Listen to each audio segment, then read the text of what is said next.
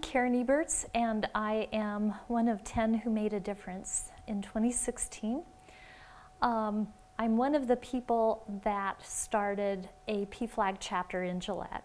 The purpose of PFLAG is to support, educate, and advocate for the LGBTQ community. Well, the non-discrimination resolution